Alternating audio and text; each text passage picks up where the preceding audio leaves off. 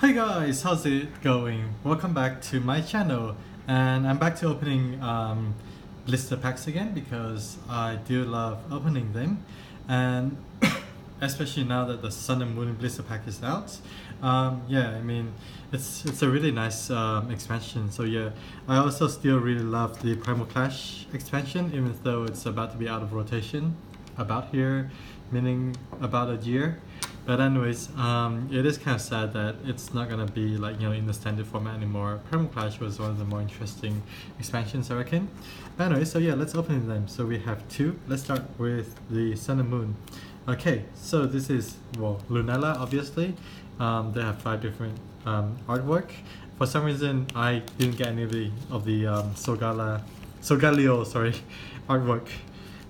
Anyways, so let's start with opening them. So I like to just sort of rip my packs open because, well, why not? Inside we have a CGI artwork from the booster pack.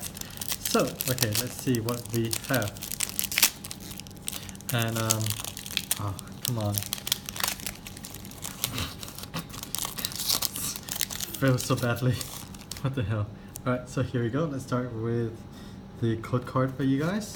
And 1, 2, 3, 4. And let's see. So as usual, try to guess if there's anything. As far as I can tell, there's nothing interesting, but we'll see. Oh, I think I just saw something holo-ish there. So let's start with we have a Growlithe. Well, so yeah, let's start with the Growlithe, I suppose. Then there's a Surskit, Formantis. I have all of this now. Morello, Sandygast, Water Energy. So in case nobody new, or in case, well, you guys didn't really watch my previous video or whatever carefully, the Sun and Moon packs have 11 cards, with one of them being a standard energy. Okay, so back to the cards. We have a Boldor, we have a Granbull. One of the things about the Sun and Moon expansion is that the Pokemon that they have tend to be, I mean the evolution ones, a lot more of them are uncommon, or even common compared to before, where pretty much a lot of the second stage or the first stage or well, basically the last stage of evolution is generally rare. Anyways, Pokemon Catcher, Reverse Holo Chinchu, and a Butterfree. I have about 7 or 8 of them now. So that's with Sun and Moon, kind of disappointing there. There was nothing interesting. Let's go for our Primal Clash, which I usually like a bit more. Alright, so inside we have a Groudon pack. As you guys know, I like to open Gardevoir packs. I feel that they're luckier, especially if they're both Gardevoir inside and outside.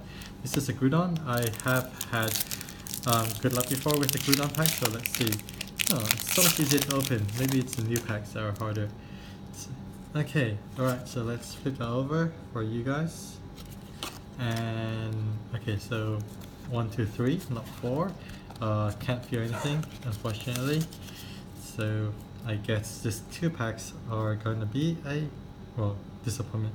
Anyways, we have Dynamo, we have Torchic, Staryu, Lotad, Solrock, Grovyle. I actually need the other Grovyle, like the holo version for my collection.